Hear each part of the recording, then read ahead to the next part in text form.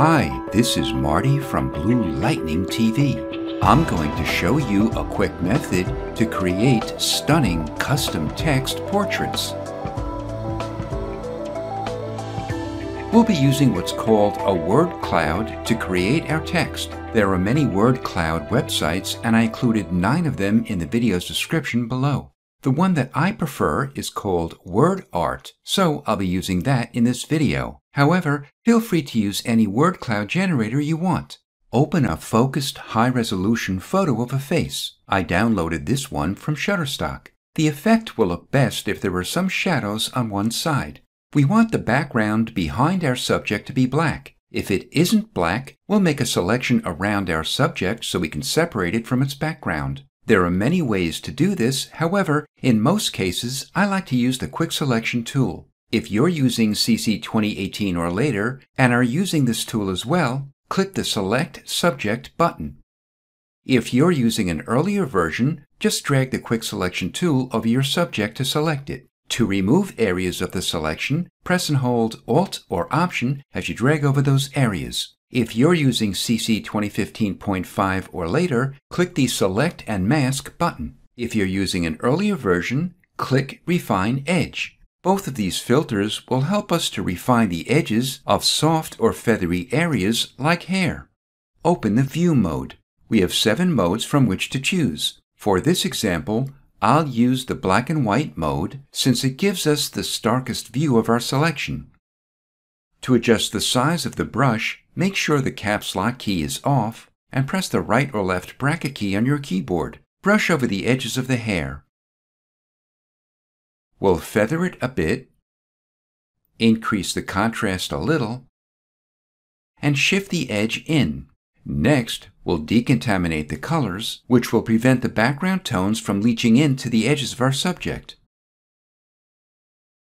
I'll change the view mode to On Black so you can see how the edge of the hair fills in once we decontaminate the colors. I'll increase the mode's opacity to pure black.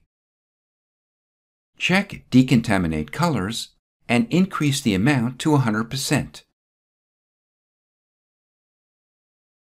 To place black below our subject, Control or Command-click the New Layer icon to make a new layer below the active layer. Before we fill it with black, check your foreground and background colors. If they aren't black and white respectively, press D on your keyboard. Since black is our foreground color, press Alt or Option plus Delete.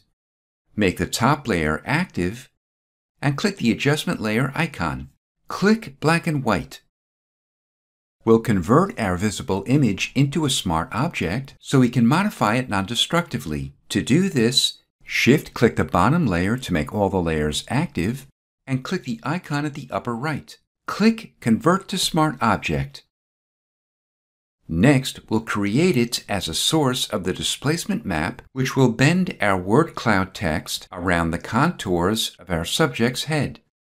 Click the icon at the upper right again, and this time click Duplicate Layer. When this window pops up, click New, and let's name it Displacement. Notice it immediately created a new document of the same name. Displacement maps look best when they're blurred, so go to Filter, Blur, and Gaussian Blur. I'll blur it 4 pixels, but you may want to adjust this amount based on your photo's size and resolution. Go to File and Save As. Save it to your desktop for easy access as a Photoshop PSD document and click Save. If you see this message, just click OK. Now that we saved it, we can close the document. Next, we'll create a black square shape that we'll use to fill with text. Go to File and New.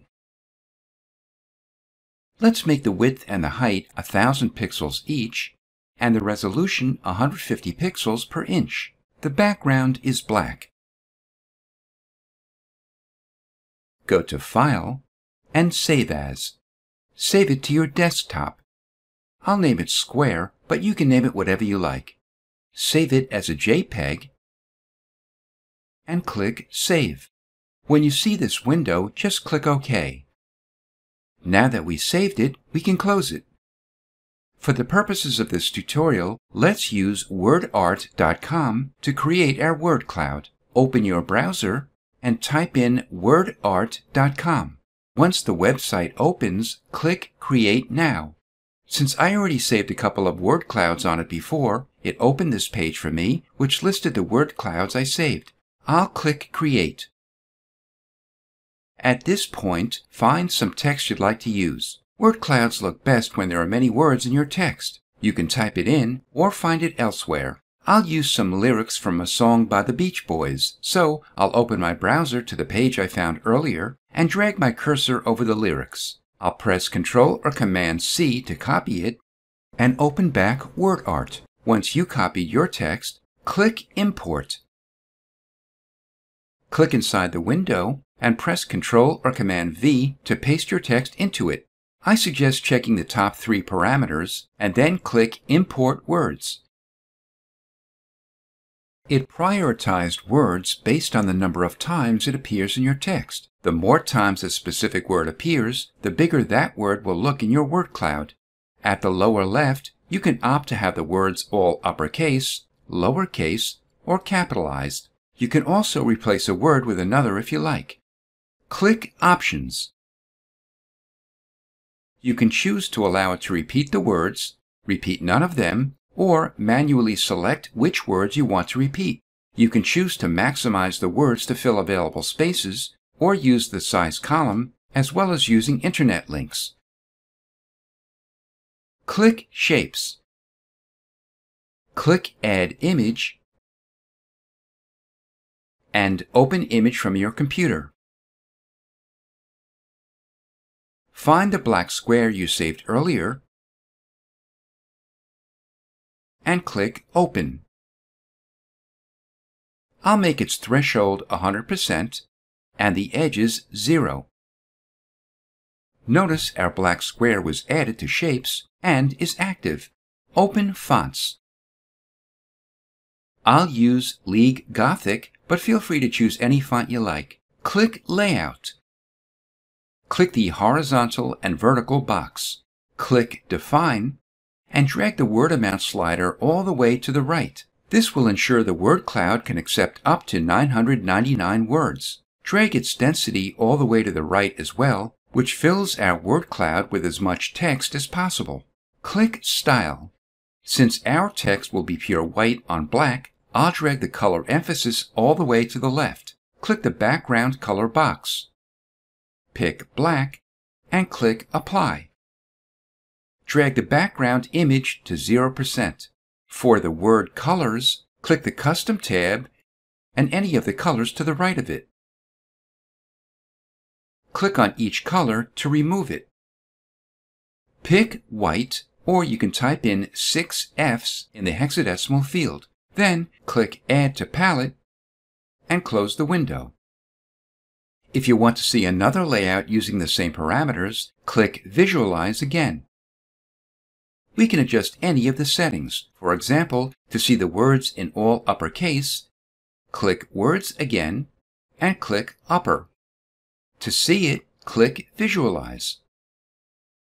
I think my word cloud will look better if the largest words were a bit smaller, so I'll click Options, and next to Size, I'll click Use Size Column instead of Maximize. Once again, to see it, I'll click Visualize. Once you're happy with your word cloud, click Download. The standard sizes are free, while the HD versions cost money. For our purpose, the standard size is fine, so click Standard JPEG. It'll download it to your computer's default location, which in most cases is the download folder. If you're not sure where it downloaded, click this arrow and click Show in Folder. Minimize your browser. Click the New Layer icon to make a new layer and fill it with black. Go to File and Place Embedded.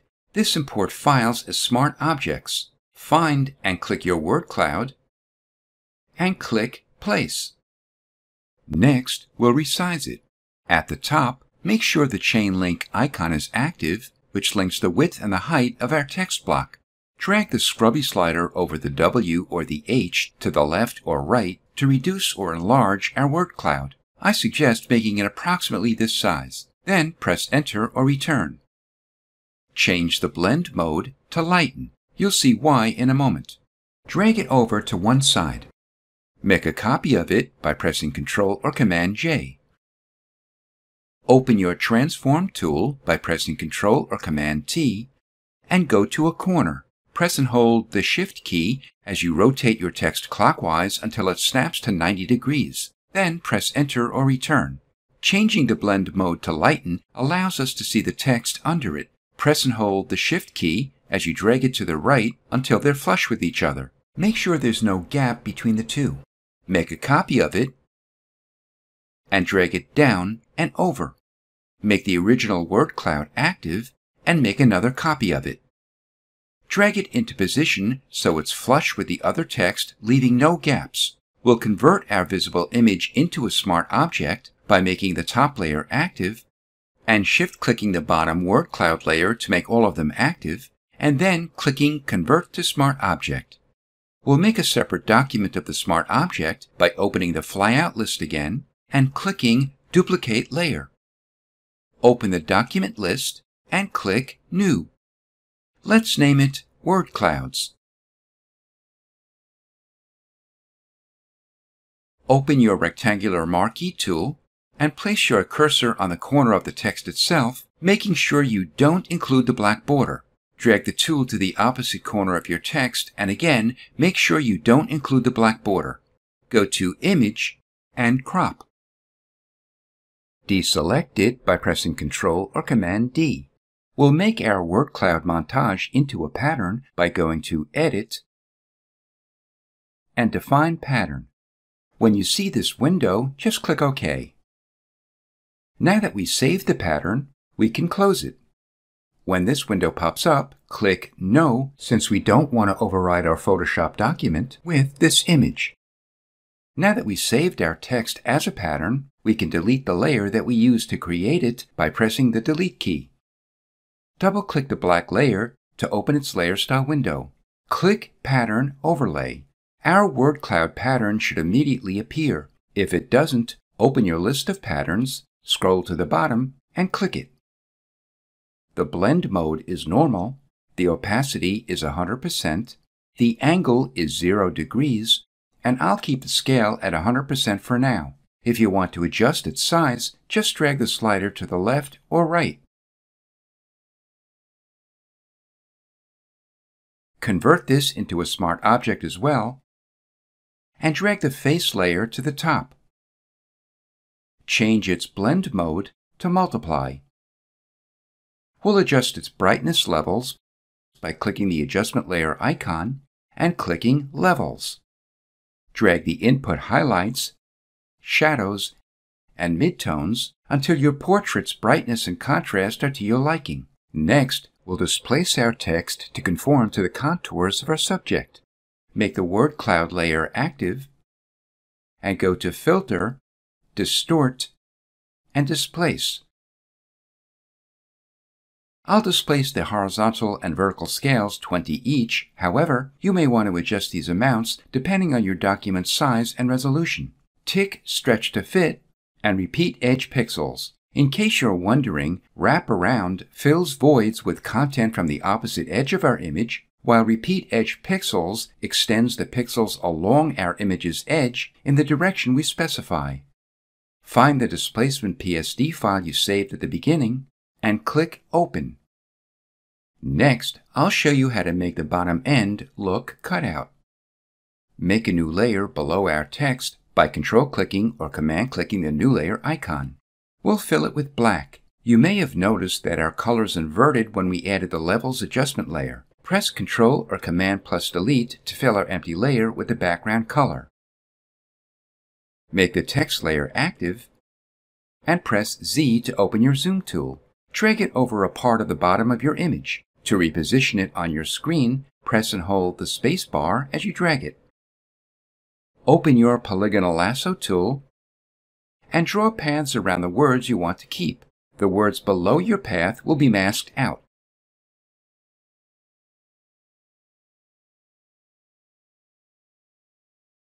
Connect the path with the first point you made. You know you completed the path when you see this small circle at the lower right of the polygonal lasso tool. Then zoom back out. We'll make an inverted layer mask of the selection by Control-clicking or Command-clicking the layer mask icon. Lastly, I'll show you how to add an additional displacement map to our portrait. Make a copy of your word cloud and change its blend mode to lighten. Reduce its opacity to 50%.